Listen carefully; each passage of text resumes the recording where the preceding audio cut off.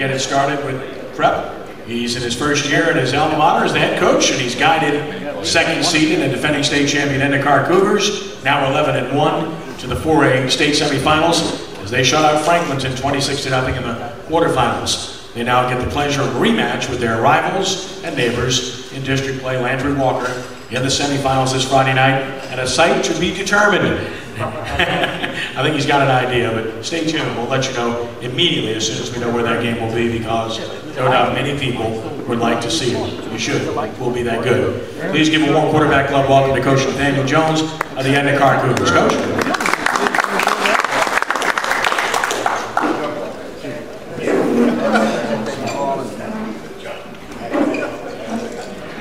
First of all, I'd just like to thank the quarterback club for having me here. Just to talk a little bit about what we're doing here at Edna Karr. Just trying to keep a tradition going. I actually went to Karr 20 years ago and had the opportunity to win a state championship under Don Watney. So it was familiar territory for me being at Karr. Understanding our tradition, the way we do things, you know, helped me in actually coming on to a program which was 14-0 last year and won the state championship. You know, we teach our kids pride and discipline. The emphasis this year we've placed on doing the little things and just winning today. And I think what has happened for us, it has made our kids become more focused. And it helped them to really concentrate on what was most important, and that's today. We often say to the guys, we have no control over yesterday because it's gone, and we have no control over tomorrow because it's coming. And it's coming, but it'll never actually get here. All we have is today. So we put focus on winning today. Winning this period, winning this hour, winning this play, doing those little things that you can do to be successful. And I think our guys have done a tremendous job as of late, really honing in on winning the day. Played against Franklinton, which was an outstanding team on film. I mean, they had several athletes that I thought are Division I athletes, whether they have the offers or not. Highly skilled athletes at the quarterback, receiver, and tailback positions. And they had a couple of 6'5", 6'6" offensive linemen. And we put emphasis on winning the day. You know, we'll take care of Friday on Friday. But before we can get to Friday, we have to take care of Monday on Monday, Tuesday on Tuesday, and so on and so forth.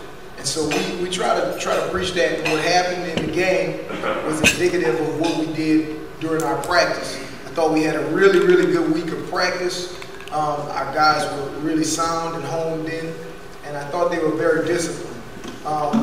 You know, and we talked about being disciplined.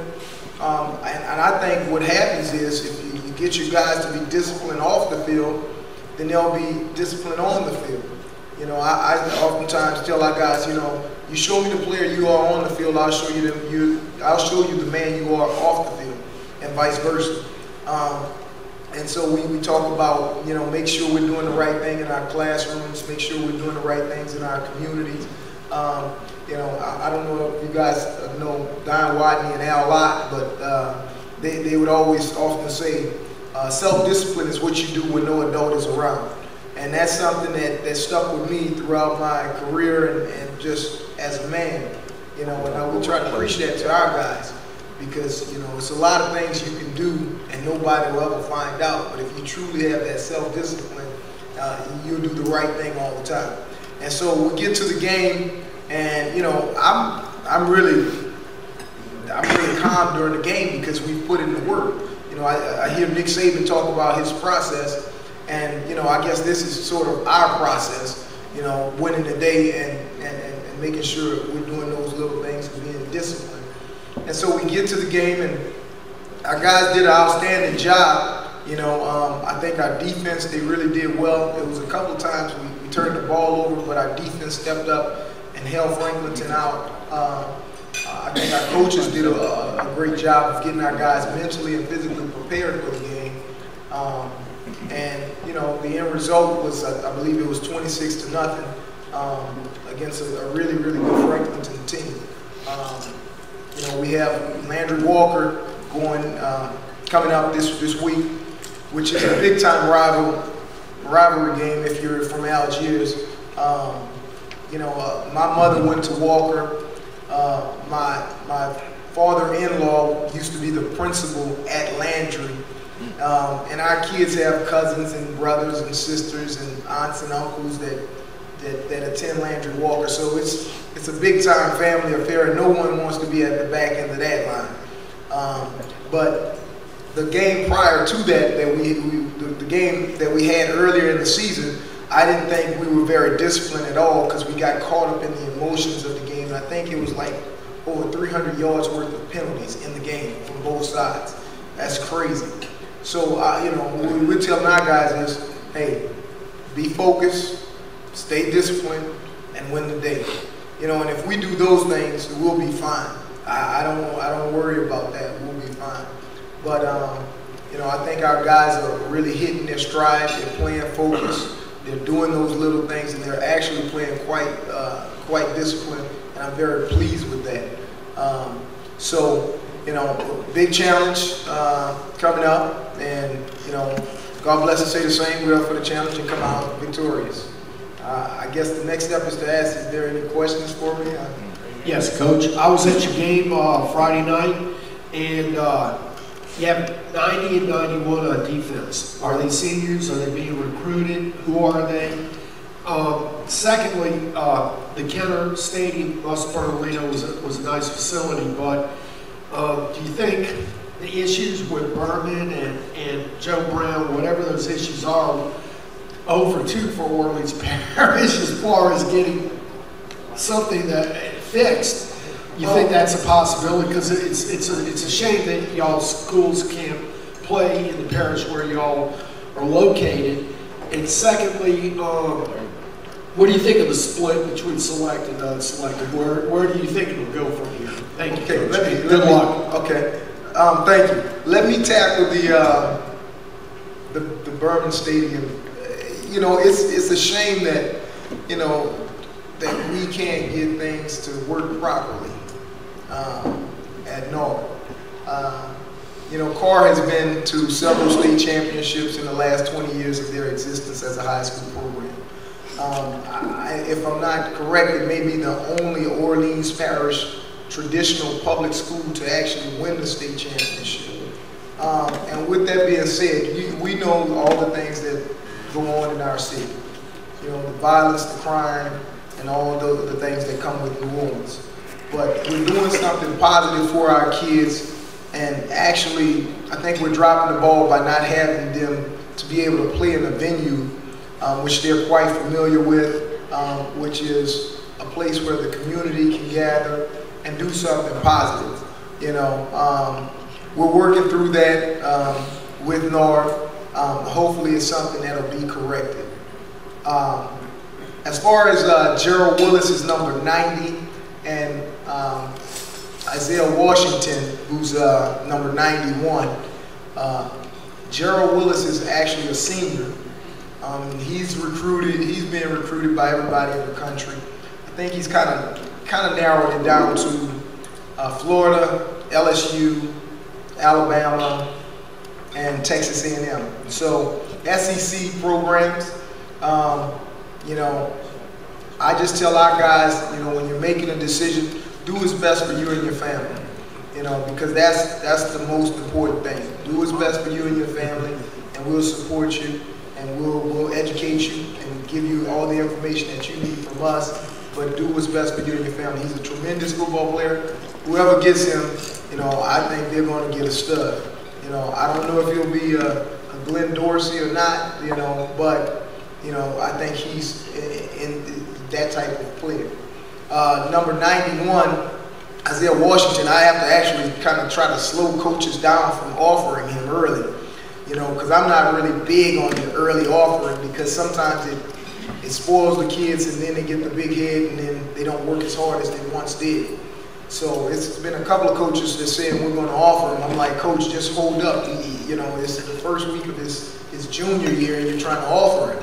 You know, he's about 6'5" and 55 pounds, and he can run, and he can move, and he makes a lot of plays for us. You know, tremendous kid off the field. I think he's like a 3.0 GPA. Until you've seen the kid and met the kid, you know, I can't do him justice. I was just thanking his father the other day for, you know, the type of man he's raised. You know, but Ike is one of those really, really good kids. And you'll hear a lot about him in the future, but he has another year with us. The select, non-select, I'm not necessarily a proponent of it. I think it kind of waters down our football. Just my opinion. I'd like to see us all together. I think it makes Louisiana football better overall. I don't think our state is big enough to where we have 9 state champions, just in my opinion. And my thing is, and we're a little bit fortunate at Karr. We have a football tradition, and we'll play anybody, anywhere. I don't mind, you know, whether it's John Curtis or St. Aug. We played both of those guys this year. Some games you win, some games you lose. I just, for the overall all Louisiana high school football, I think it waters it down a little bit if we have like 9 state champions. So, you know, that's my take on that. Coach, you played Walker Landry earlier this year and beat him. And first off, that game is going to be tried to play at Birmingham. Say again? That game Friday night is going to be played at Birmingham? It's just not determined yet? To be announced. Okay, all right. Probably Birmingham or tag only. We're working on it now. Okay. Joe Brown Stadium's real nice too. Yeah. Anyway, but going back to my original question, as you saw in the St. Aug Normal game, it's hard to beat a team twice in 1 year. Is that a very big concern of yours? And how do you keep your players focused on beating a team that you've already beaten this year? I don't think we have to really, you know, get them riled up, rah-rah, to get them geared up for this game. First of all, it's a rivalry game. It's going to be a hard-fought game, either way it goes. Secondly, we're looking at the film, and like I said, it was like almost 300 yards worth of penalties. So with that being said, they can do a lot better, and I know we can do a lot better. So, and I think we're a different team. I think, you know, the trust level with myself and the team is a lot better. Just understanding that who we are, we know who we are now. And just, we must play discipline to have success. You know, there'll be a whole lot of athletes on the football field, but the team that's the most disciplined is going to win the game. You know, the team that does the little things will win the game. And so that's what, you know, we're putting the emphasis on that. And we're not necessarily concerned about, and I say this, we're not necessarily concerned with Landry-Walker. We're concerned with Karr, and if Karr's disciplined, we'll be fine. Coach, speeding up, how fast is he, and what position do you think he do best in at the next level? You know, how fast? Fast enough. You're not going to catch him. He get a step on you, you're not going to catch him. I think he's about a 4.3. You know, tremendous athlete. 45-inch vertical. That's unheard of from a high school kid. You know, we use him all over the place. You know, if I were a school, I would use him all over the place as well, because he can take it from the running back position and go to the house. You put him at slot, or you can put him at split end, and he'll beat any DB you have. He can actually, you know, can go and play corner and end up being the best corner in the country. You know, I think on the next level he could be even used there. You know, so I think that's up to the university that he decides to go to decide how they're going to use it. But he can play so many positions. If he really wanted to, I think he could be a quarterback, because he can throw the ball as well. You know, we played against John Curtis earlier in the year, and he actually was hurt that game. And JT didn't know it, but he didn't know he was injured, so they never blitzed him, but he just sat back in the pocket and threw the ball all over the place. So even if he wanted to play quarterback, he could be a quarterback. So